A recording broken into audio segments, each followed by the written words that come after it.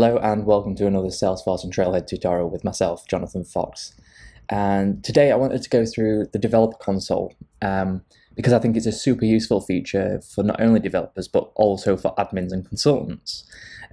First of all, I wanted to apologize. I've not made a video in a long time, and as you can see today, there is no camera involved.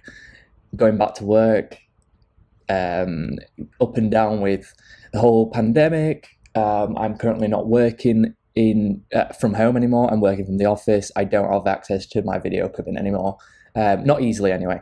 So instead of delaying another release of a video, I thought I'd just do a quick one today.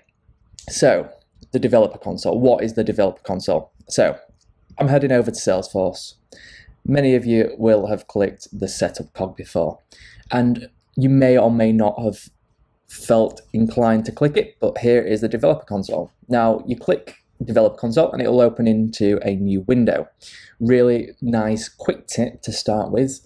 I hate having lots of windows open, especially when I'm trying to debug Apex, or when I'm trying to debug my line and web components with my Chrome Developer Console. I try and keep everything either in one window or as organized as possible. So if you click Developer Console, yes, it opens into a new window. If you're on a MacBook, hold Command and click it, and it'll open up into a new tab. And you'll see something like this. Now, the Developer Console has lots of cool features. Now, you can see there's a couple of logs down here, and this is where I'm going to start. For example, we can see that this log here contains an operation which has the path of flow.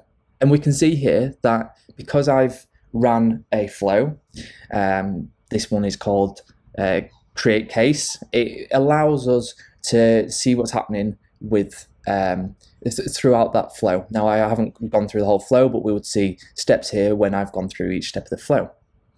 You can also see here that on this, this is a user record, we can see that something's happened here. So if I click on this, and we can see that a validation rule has fired, and it has actually satisfied the validation rule. So you can see that actually I was trying to change in my sandbox, my Trailhead playground, my username. So many of you probably know that you can't change your username in Trailhead sandboxes. You can, you just need to turn off the validation rule on the user object.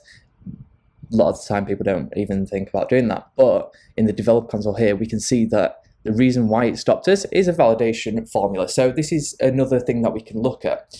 Why is this good for admins? Well, imagine somebody has created a validation rule without you knowing in production, or someone's created a flow and you didn't know about it. You create a record and for some reason 3 more records of a different type are being created that you didn't expect. If you run the same process but with the Developer Console open, you'll be able to grab these logs and have a look at what's going on. So it helps you eliminate the unknown. You get to see what's happening, why it's happening.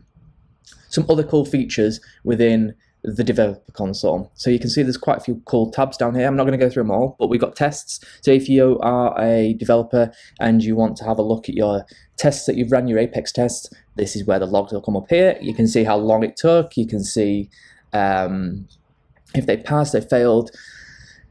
You can add some checkpoints, just like you can with any other code that you run. You can add some checkpoints, breakpoints, so that you can see what's happening at certain points. But this one is also a really nice tab for both developers, admins, and actually consultants as well. Sockle and Sossle. You want to quickly find some records, or a list of records, or some information about records. If you know Sockle, select ID from user. Let's just do a really basic. There you go. So now we've got all our IDs from our user records. Add first name, select the API for it. There you go. So we can see now how we can start quickly looking through our records, add profiles in there, see what profiles people are assigned to. It's quicker, easier. If you get into the swing of it, it's quicker and easier than having to run a report or create a list view, because let's be honest, you don't need to create a report if you're only going to do it once. We don't need to clutter with reports. Same with list views. We don't need to create a bunch of private list views just to do something like this. Really nicely, what you can do is you can actually edit, inline edit, change it. So let's put my name is John, and we go save rows down here. That will save. The little red corner is gone, and now that that record has been updated. We can even insert, delete, and if we want, we can refresh the grid. Now, apologies in the background. You probably heard my my dogs just then. It's my dog's birthday. Love dogs, love animals. So she's whining because she wants me to play with her. So Lola, I will play with you in a minute. Let's have another look. So if you hover over, or click, should I say, on this record, you can also open detail page or edit page, and it will actually take you to those records within Salesforce. Now let's quickly run through here. We can go new, and here you have access to most, not all, but most developer styled creations, Apex classes, triggers, pages, lightning components. You can open any of the resources. You can open some logs. Raw log, if you want to have a bit more granular information, you can then copy and paste it into something like VS Code and have a real dig down and search throughout the log. Here we can do find and replaces, searches, general things that you'd expect to find in an edit tab. Open execute anonymous, really cool if you just want to run a quick bit of script, you want to quickly update a bunch of records via Apex, or you want to fire a particular action on a one-off occasion. Here you can write a quick couple of lines of Apex code.